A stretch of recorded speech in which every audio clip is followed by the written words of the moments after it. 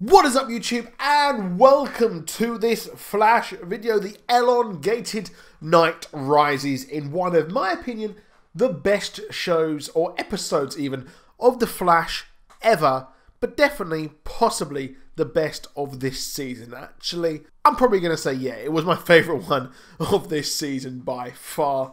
Now, let's be honest, Ralph Dibny, a lot of people aren't too hot on him, but I absolutely love him, and this is after Barry's trial of the Flash. Well, after Barry's trial, he actually had to step up and become, well, the Central City superhero. Which, yeah, what about Wally West? Where's Wally West? Where's Wally? Where's Wally? Should he have not, stepped up, considering his speedster mentor is actually in prison? Yeah, you would think so. But Wally West is coming to Legends of Tomorrow, so I guess they're just saving him for some point. We know he's coming back in episode 15, but an elongated man, as he finally has his name here, has had to save the day. So this was very much an episode split down the middle in two. We had, well, the elongated man and the trickster, and also the prison storyline with Barry. Now, this was a really, really good episode, like I said. So, this really does deal with Ralph slowly becoming the hero. At the start, they kind of had the recap of the episode where he kind of really came into his own, and here he had to deal with his own mortality, which was really, really cool. So, we really did have the fact that Axel Walker has returned. We saw him briefly return in the prison. I didn't actually recognise it without his mask and his hair, to be honest. He looks a lot different without that, to be honest.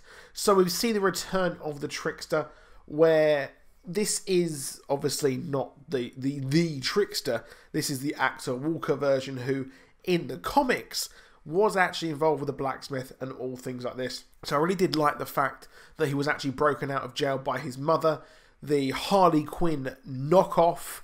But yeah, we had Mark Hamill play the trickster in the 90s TV show. So this version of Prank is pretty much the same one from the 90s Flash TV show. So that's pretty cool. So it's a callback to that. And it is the same actress as well who played Prank on there. I did cover that in my preview of this episode at the weekend as well. So pretty darn awesome there. Now, the fact that she simply became mad instantly after not taking her medication was something which I found a bit odd, a bit jarring, and I have to say, the relationship with her son, the minute she stopped taking her medication, was just weird. It just, we were watching it here and we felt like they were flirting, and it just felt really, really creepy, or maybe that's just me. But I really did like this storyline there, and this whole story with the elongated man was great. I love the fact that they had that first fight, and he was like, "Hey, Fallout Boy," to the kid. To Axel Walker was, I'm not sure if that's a reference to him dressing weird like the band, or if it's a reference to Fallout Boy as in Radioactive Man in The Simpsons. Yeah, I don't know about that, to be honest, but it was pretty fun. Really, really fun elongated man centric episode. So that whole storyline really was, like I said, real fun. I think the Hartley Sawyer who plays elongated man really came into his own here. He had some great acting, and he just chose to walk away the minute his own mortality was actually in question. So that does fit in with the kind of character that very much in it for himself, and he thought he could get all this glory and he wouldn't die. There's no danger for him. So we got that new suit, which we saw in a really, really tiny box, which, yeah. So if you don't know, that you've got the Flash ring, which comes out of a really tiny space. This is pretty much the precursor to the Flash ring, so I think we're definitely going to get the Flash ring on the show at some point. If you can do it with that, then I can't see why you can't do it with the Flashy suit, to be honest, which really also needs some sort of stretchy or kind of different nature to it as well. Now, yeah, I really did like the fact that that suit looks really cool. It looks a lot better, I think, in action, just like Brainiac 5 on Supergirl as well. So he got his new suit and went to fight. So Team Flash really did work together. I found it really funny that they didn't actually work out where Trickster was. Obviously, they're going to go to a toy factory. Of course they are. why would you need a satellite to work out where they're actually going for that, to be honest? It's so completely obvious, and I don't know why Elongated Man wasn't able to do that, because, well, he is a private detective. It would be in his nature to actually do that. Very funny Easter egg as well with Bebo, the kind of Furby knockoff. That was actually in Legends of Tomorrow, and it was a toy that Martin Stein tried to buy for his daughter, and then it led her to actually being worshipped by Vikings. Yeah, if you don't watch Legends, that's going to make no sense. But go watch Legends, it's really good. So, yeah, that was that, and the pair are going to be coming back as well, I think, at some point. I expect Blacksmith to release the both Trickster and Prank, and I can't help but think that Mark Hamill will actually return as well at some point.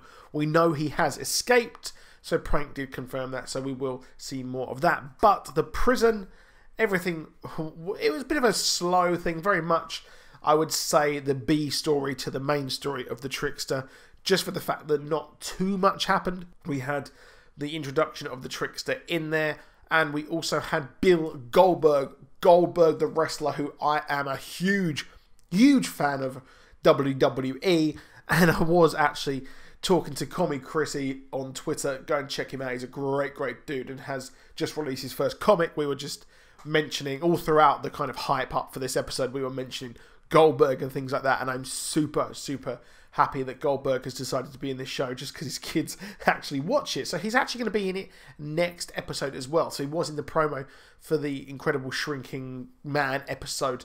So it's going to be really funny to see that, and I'm really excited for that. But Big Sir was the one who actually helped out Henry Allen. Seemingly, I imagine after his actual appendix was taken out by Henry Allen, he actually then was protecting him. And you always forget that he's like a doctor, isn't it? You always I completely forgot all about that until they mentioned the actual appendix and reason why he saved him. And the Flash actually ended up using his powers twice in this episode to quell the riot, which makes sense. Although it's weird, on his tally chart, he just tallies it like 1, 1, 1. He doesn't, put a cross for the 5th one. Really weird. You'd think that a scientist would actually be doing it correctly. However, he then went on to say Big Sir. I'm not sure if it's Big Sir S-I-R or Big Sir as in like that place in America. So I'm not sure on that. So that was really cool, to be honest. I really did enjoy that part of the episode. And we will see him return. They're not taking this Trial of the Flash thing, imprisonment, very fast. They are literally just making or elongating this out a bit longer than I was expecting, which I don't actually mind, because you've got Ralph Dibny, who is stealing the show. Some really cool bits there, him surrounded by the media. The part with him at the start with that other villain, the kind of the guy with the bomb, was really funny, and I really want an Elongated Man TV show. I really want a spin-off at some point. Maybe him and Caitlin and Killer Frost will be pretty awesome. Killer Frost now has a new trigger word. It is the bully, so I expect that to come up at some point. Now, just some stray observations here. I found it really weird that Vibe and Killer Frost both use their hands. They were handcuffed, but they couldn't use their powers. Why? That just doesn't really make any sense. Now, the big thing I was not expecting was the fact that the coffees, the celebratory coffees that our good friends Vibe and Elongated Man actually bought, were bought by the mysterious girl from the Crisis on Earth X episode. Now, that was the girl who was able and mentioned that she knew the bride and groom to Barry at the wedding. So that's really weird. I did not expect her to return at all for at least maybe until the last couple of episodes at some point, or in the Enter Flash Time Flash reunion episode we're getting in a few weeks. But she has mentioned that she wants to pay it forward, mentions some really kind of highfalutin sort of pay it forward, cosmic balance things, and she's wearing an Oregon Trail t-shirt, which I thought was pretty funny. Maybe now that Cisco actually got dumped, he could, get with her, maybe? I don't know. But she could possibly be Dawn Allen or Jenny Ognat XS. Probably. I still can't decide who it could actually be, who this mysterious girl really would be. But a lot of people are thinking it's Dawn Allen, but then excess is also a possibility. She's also writing the Speedforce writing that Barry was in the first episode. So where the hell has she actually come from? So the Speedforce writing is going to be a huge mystery, I think, moving forward, and this could be the fact this could be key to the future. Why is she writing it down? Just, it's completely bizarre. This could be a clue to maybe the future, or this could be some sort of proper fancy equation that could save everything and take on the Thinker. Perhaps. We don't actually know. Now, while I was actually editing this episode, I did think that, well, when Vibe actually, or Cisco actually said that Alan always pays, well, Dawn Allen turns up, and she is also in a similar position as her mother in Central City Jitters as well. And it just seems incredibly likely they might go down the Dawn Allen route more. It would make just a bit more sense. But then we've got Cecile's twins as well, which again do muck things up just a tad. So maybe this could actually be more likely to be Dawn Allen, but it's not confirmed just yet. But that is it for this video. Please drop a like.